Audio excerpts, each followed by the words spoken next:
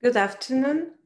I would like to start by acknowledging the organizers for the invitation and congratulations for setting up such an impressive program.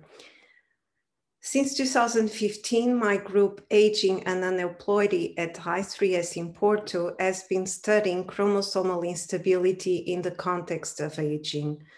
Today's seminar is entitled Inhibition of Age-Associated Chromosomal Instability, an Emergent Strategy to Delay Cell Senescence and Aging.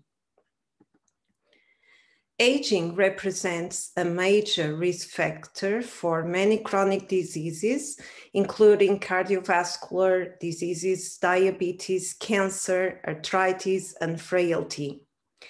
Aging occurs at the molecular, cellular, and organismal level, and a host of age-associated features has been identified, with a subset being potential drivers of the aging process, the so-called aging hallmarks.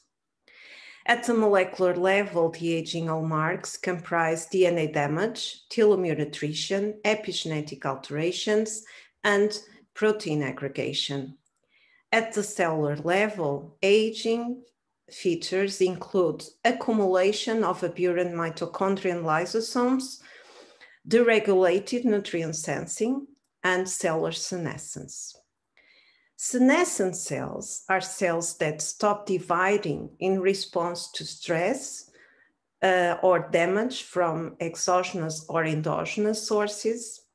And these cells, they exhibit distinct biomarkers and a secretory phenotype causing local chronic inflammation with an impact in healthy surrounding cells, as you can see here. So the senescent cells are represented in pink and they accumulate during aging, having a paracrine signaling in the neighbor cells.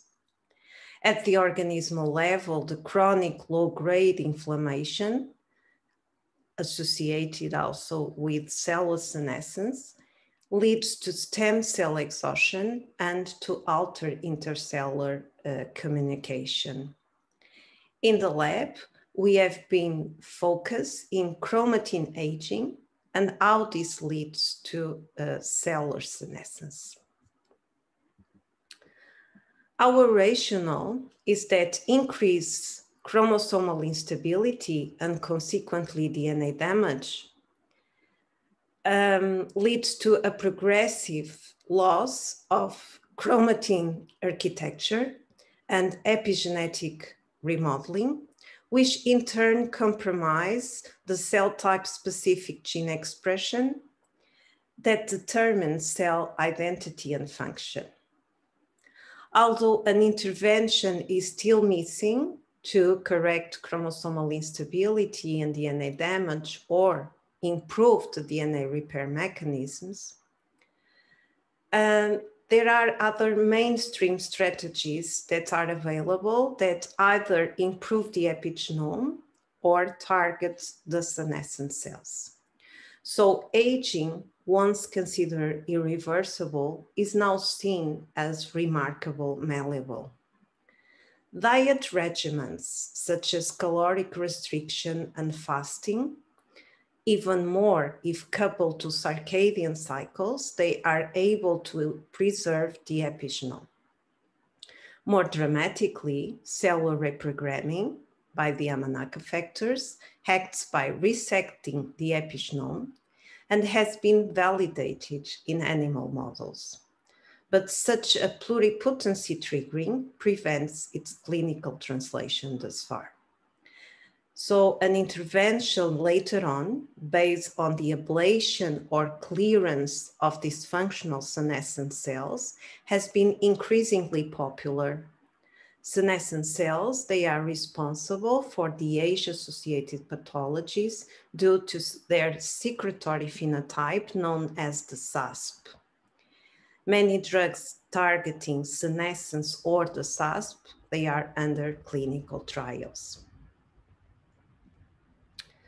One thing that caught our attention as we reviewed in this paper was the fact that the reprogramming and the senolytic therapies, they all end up by improving the cell proliferative fitness.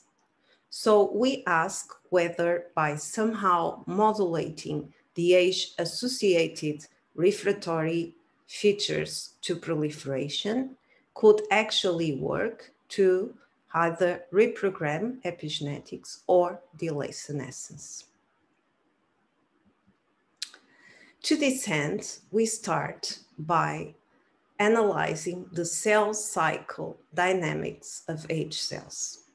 We use human dermal fibroblasts retrieved from Caucasian males with age ranging from neonatal to octogenarian. And these are movies of early cell culture passages recorded under phase contrast microscopy for several days. When comparing a neonatal with a middle age sample, you can easily appreciate that the striking difference is the loss of proliferative capacity during aging, even though it's widely accepted that this loss of proliferative capacity acts to prevent damaged cells from proliferating. The exact regulatory mechanisms have remained elusive. Also, we realized that analysis of the mitotic process in aging models and diseases was scarce, and the comprehensive analysis of cell division efficiency in naturally aged cells was largely missing. To address these questions, we established a human cellular model of natural aging consisting of human dermal fibroblasts retrieved from skin biopsies of healthy Caucasian males with ages ranging from neonatal to octogenarian. Since inter-individual difference exists in the rate at which a person ages, the so-called biological age, we included 2 donors of each age in a total of 5 chronological ages to increase the robustness of any correlation found with aging. In addition, we used dermal fibroblasts from an 80-year-old child with the Hutchinson-Gilford progeria syndrome as a model of premature cellular aging. Considering that during a normal postnatal lifespan, cells in vivo will hardly reach the exhaustion number of replications observed in culture, and to limit any artifacts and clonal selection of in vitro culturing, only early cell culture passages way below replicative lifespan exhaustion were used. To validate the suitability of our cellular models as models of normative and premature aging, respectively, we measure the percentage of cells exhibiting senescence markers. Chronic accumulation of macromolecular damage during natural aging induces a cellular stress response known as senescence, and accumulation of senescent cells has been widely reported for chronological aging and age-related disorders.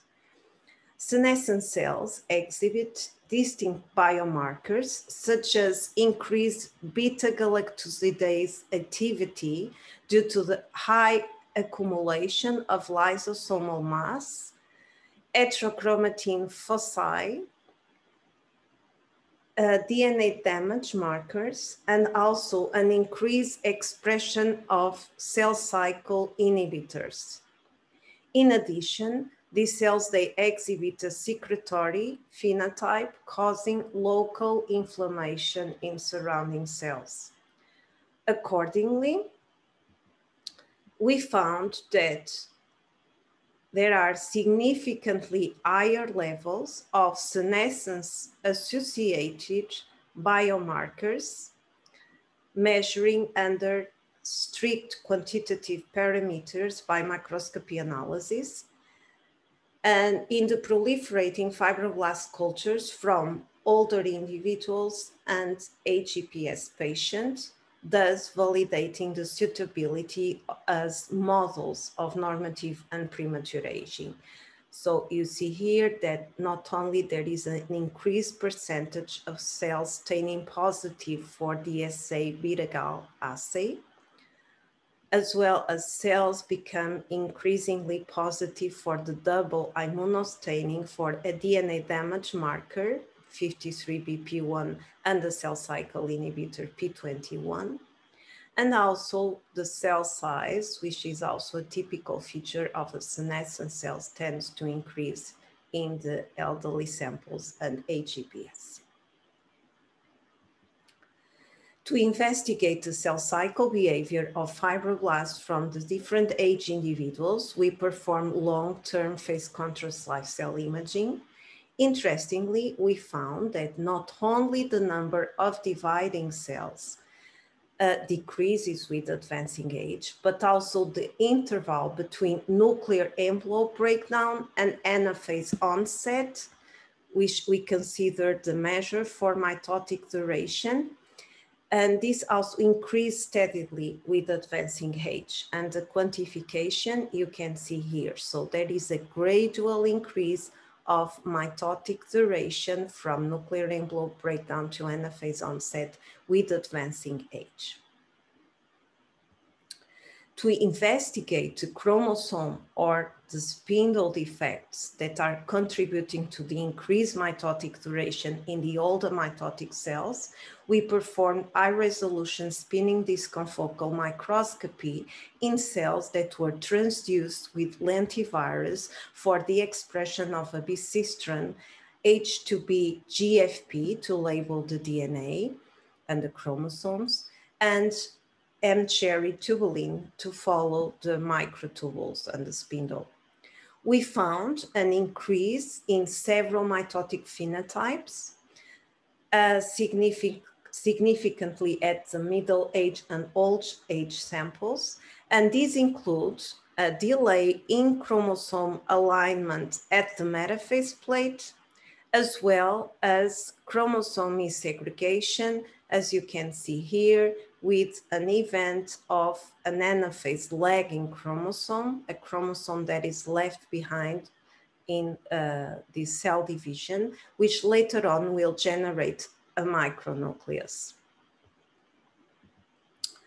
We also found that because of these mitotic defects, there is an increase in aneuploidy from middle age on. And we measure this by performing fluorescence in situ hybridization for using centromeric probes against 3 chromosome pairs. And you see that the aneuploidy index of these 3 chromosomes increases from middle age on, but also it's even more striking if you look at aneuploidy in post-mitotic cells, cells that we arrest in telophase using the cytokalasin D inhibitor for cytokinesis. So aneuploidy increases during normative aging due to an age-associated loss of mitotic fidelity. To identify the molecular mechanisms behind this complex aging-associated mitotic phenotype, we performed RNA sequencing, gene expression profiling of cells capturing mitosis, accordingly to the experimental layout shown here. So basically, fibroblast cultures from neonatal and octogenarian donors, they were treated with a mitotic block drug, the STLC, to enrich for mitotic index, and the mitotic cells were collected by mechanical detachment. Since cell synchronization it was limited in elderly versus the neonatal cultures, we use, of course, a higher number of cell culture flasks with octogenarian fibroblasts to collect equivalent number of mitotic cells in both elderly and neonatal cultures. We confirmed that this procedure yielded an enrichment of around 95% of mitotic cells. So this is a very pure mitotic population, which was the population that we used for the RNA sequencing analysis. This was important because using this methodology, we uncouple any changes that we found that we could find in mitotic gene expression from the sample differences in mitotic index and overall proliferation capacity. The RNA-seq revealed that the abundance of 3,300 gene transcripts was significantly altered in octogenarian mitotic fibroblasts compared to neonatal mitotic fibroblasts. And in agreement with elderly cell defects in mitosis, the top 10 most altered gene ontology terms included 6 cell cycle and mitosis-related gene ontologies. And very interestingly, the 71 mitosis gene ontology genes that were significantly altered in the elderly samples, they were mostly downregulated. So this means that the elderly mitotic cells, they are entering mitosis with a very low level of mitotic transcripts. Interestingly, these genes are targets of the BMEP FOXM1 transcription complex, which drives the expression of G2M cell cycle genes containing the homology region CHR motif in their promoters. Therefore, we ask whether the loss of mitotic proficiency during normative aging was due to FOXM1 downregulation. Indeed, there is a decrease in the levels of both FOXM1 transcripts and protein levels in with advancing age, as you can see in this graph. So this is in agreement with the gradual reduction that we saw in mitotic. So this is in agreement with increased duration of mitotic duration with advancing age. So we concluded that an aging-associated FOXM1 repression accounts for an extensive transcriptional downregulation of mitotic genes and the phenotypes that we observed in the early senescent dividing cells.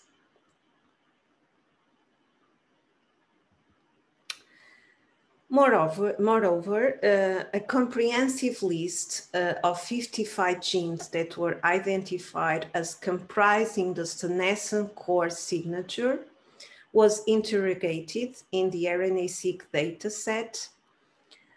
Although the transcriptome of senescent cells is highly heterogeneous, and depends on the cell type and the senescent stimulus, there are 55 genes that were identified as altered in different types of senescent cells in response to different stimuli. And some are downregulated, whereas others are upregulated. Interestingly, we found that 19 genes out of this signature, they were differentially regulated in the RNA-seq dataset of mitotic octogenarian dermal fibroblasts, with 15 of them behaving as reported. Thus, an unforeseen SAS phenotype evolves in elderly dividing cells alongside a global transcriptional shutdown of mitotic genes, accounting therefore for the aging-associated mild aneuploidy levels. To test the correlation between FOXM1 repression and age-associated phenotypes further, we depleted FOXM1 in fibroblasts from a 10-year-old donor using RNA interference And again, to uncouple gene expression analysis from the reduction in the mitotic index following the RNAi, we performed RNA-seq profiling of cells capturing mitosis accordingly to the experimental layout that I've shown before. And the RNA-seq revealed that the expression, that FOXM1 repression altered the abundance of 5,000 gene transcripts, which were again enriched for cell cycle and mitosis gene ontologies. The top 10 most altered geoterms included mitosis, as I told you, and also the cell cycle genes controlled by this important transcription factor, FOXM1. Moreover, we found that 50% of the genes that were altered in all age fibroblasts, they were also altered in the FOXM1 depleted cells.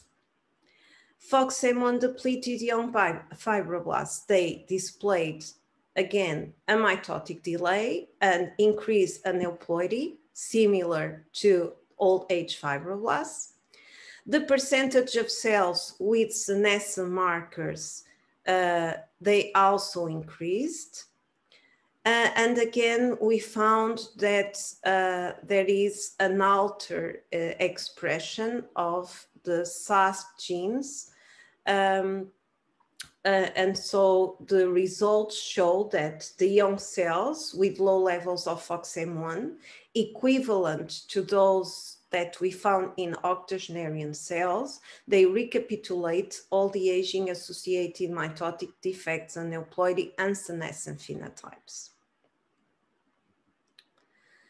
As FOXM1 depletion reduces mitotic fidelity, we hypothesized that FOXM1 overexpression in the early cells should counteract the aging-associated mitotic decline.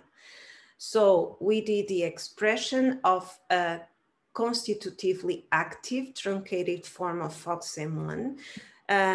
It is a truncated form because we need to remove this N-terminal domain, which does an auto-inhibitory loop in the transactivation domain.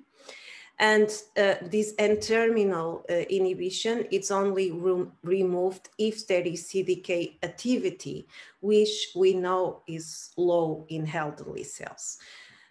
And so using this truncated form, we can generate a form that is constitutively active and independent of CDK activity levels. And we transduce cells with lentivirus for the expression of this truncated form.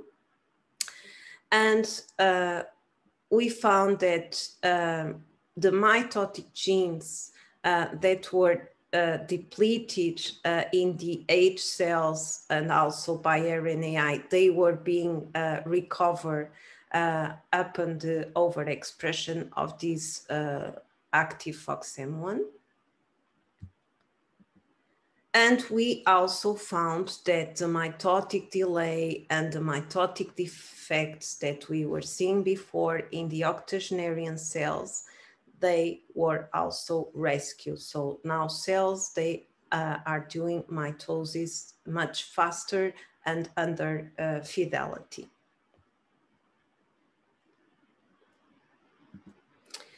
Because mitosis is more efficient, we also saw, of course, that there are decreased aneuploidy levels in these octogenarian cells under FOXM1 overexpression. Furthermore, the percentage of cells with the senescent biomarkers was also decreased, consistently with the amelioration of SASP and senescence core transcriptional signatures. So those senescence-associated genes that were down, they come up, and those that were up, they go down. So overall, this data demonstrate that the modulation of mitotic efficiency through FOXM1 induction in elderly cells prevents aneuploidy and delays cell senescence. to directly demonstrate that chromosome segregation acts as the ultimate trigger to the establishment of a full senescent state, we performed the experimental layout shown here. Octogenarian fibroblasts expressing H2B GFP. They were followed under long-term time-lapse microscopy. We use a plate with coordinates so that at the end of the movie, we can fix the plate and identify the cells that are daughter cells from cells that divided during the first day. And so basically, we record the cells for 3 days. We end the imaging. We do the immunostaining procedure for senescent markers. We acquire these cells. We see which ones are senescent or not.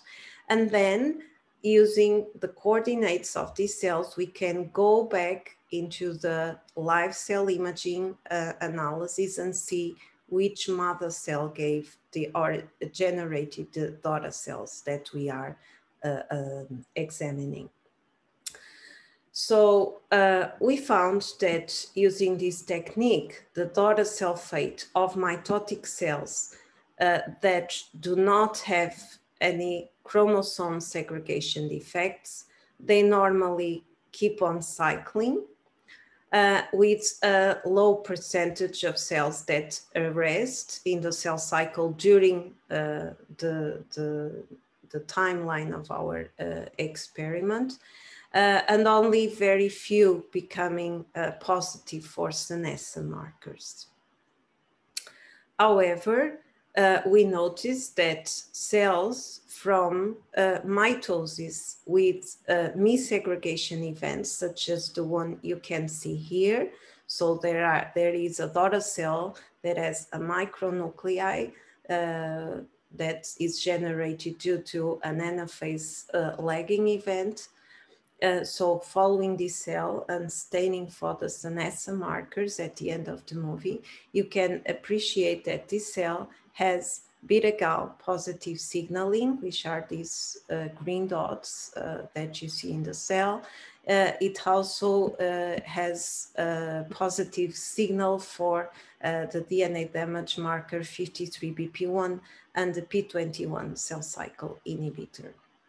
So when quantifying all these cells that we saw missegregation events, we noticed that in this case, the situation is that all the daughter cells will arrest in the cell cycle, and 85% of the cells, they actually become positive for the senescent markers.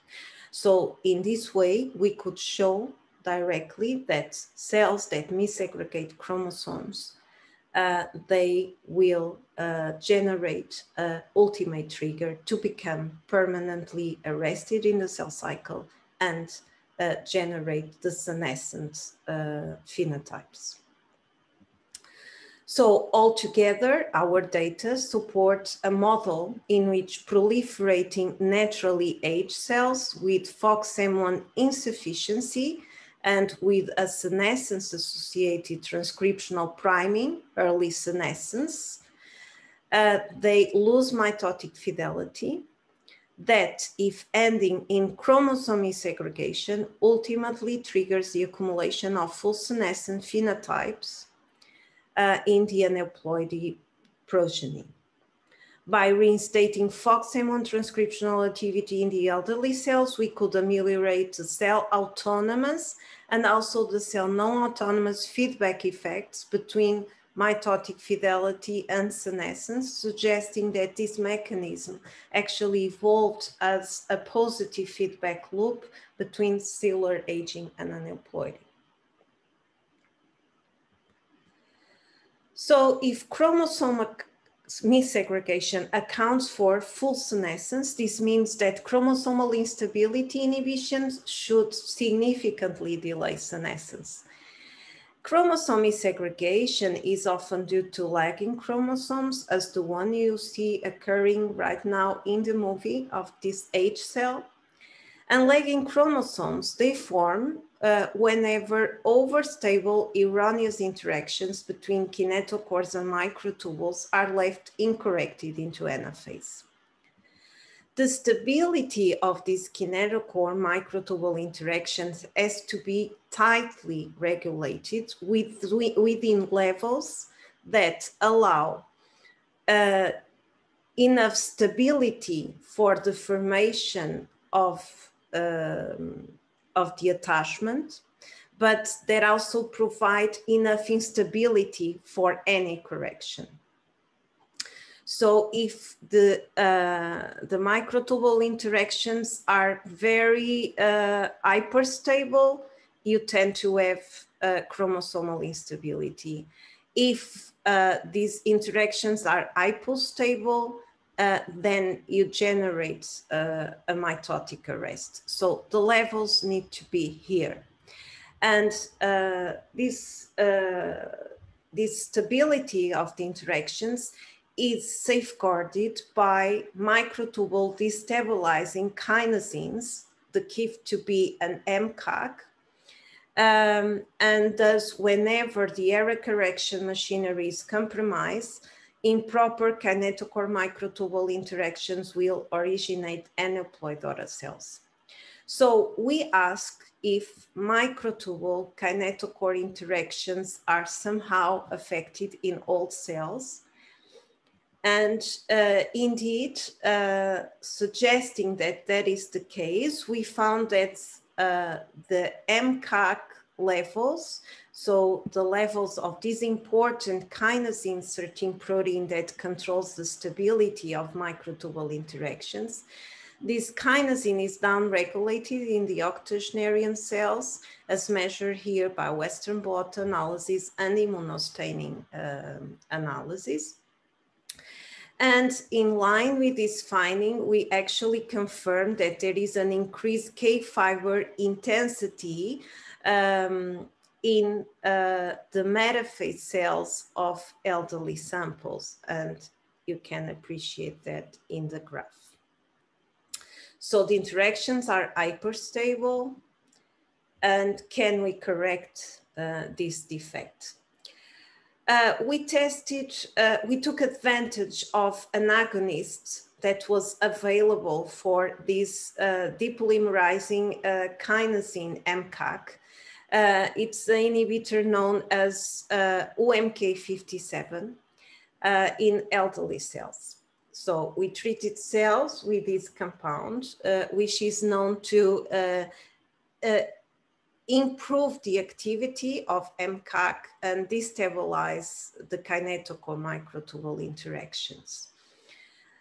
We measure the optimal concentration of UMK to be used in the elderly cells by measuring the mitotic duration. And you can see here that at 1 micromolar concentration, there is a rescue of the mitotic delay.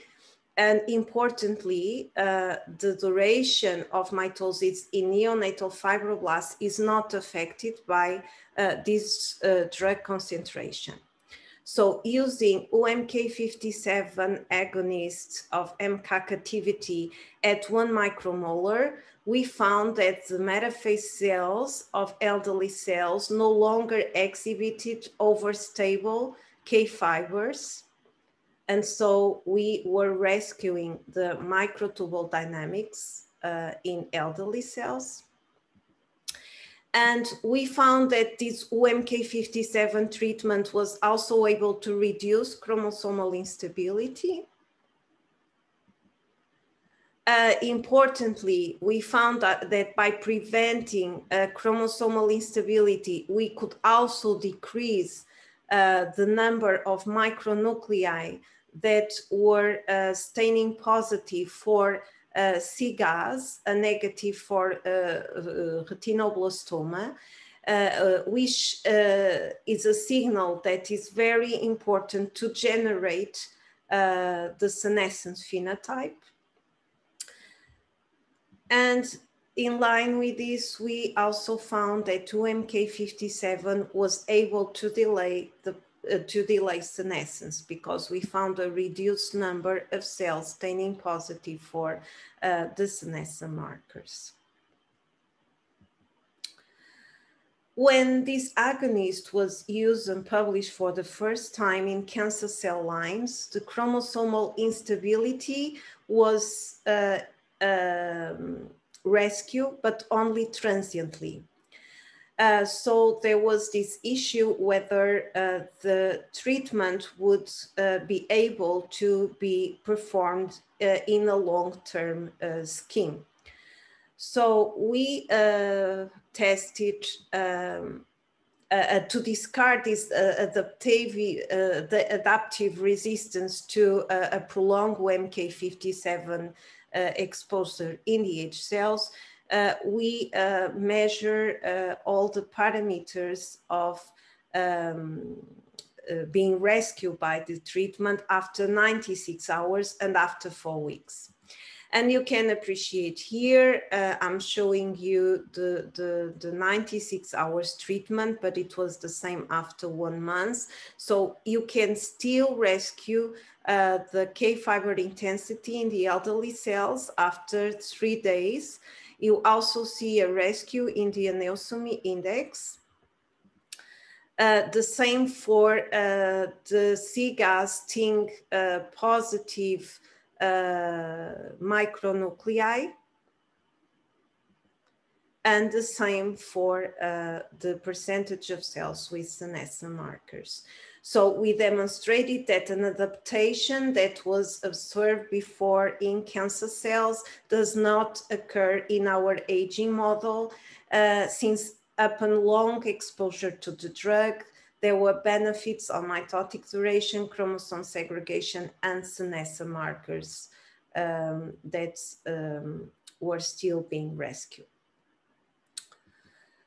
So, in conclusion, we disclose the first small molecule inhibition of SIN that delays senescence.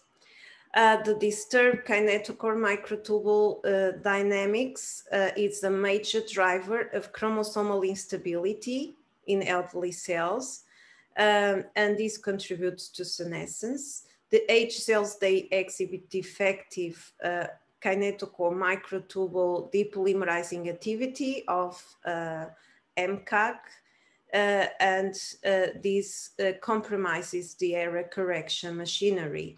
So we found that by overexpressing MCAC, even though I did not show this data, but also by treating with the MCAC agonist OMK57, we could rescue these overstable attachments, we could prevent aneuploidy events, and we were also rescuing the senescence, the accumulation of senescent cells, which is mainly due to the activation of the CESPU pathway pro-inflammatory signaling. We are now addressing the impact of both FOXM1 genetic modulation and OMK57 pharmacological intervention in other cellular aging hallmarks, such as the epigenome and the 3D chromatin architecture, as well as we are investigating further benefits in organismal aging. I hope very much to disclose these findings in a near opportunity. So now I finish by acknowledging the funding agencies and members in the lab, particularly Rui Ribeiro, Joana Macedo, and Monica Villars, whose results were described here today.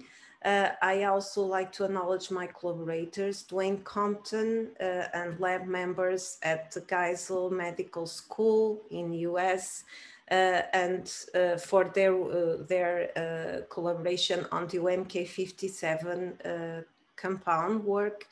And also Floris Vleuger at Heriba, Netherlands, and René Medema at the NKI, Netherlands, for their contribution in our FOXM1 study. So under the healthy aging goal for the future, we like to use this parallel with our popular vintage Porto wine that has been improving for decades in the bottle. Thank you so much for your attention, and I'm pleased to take any questions.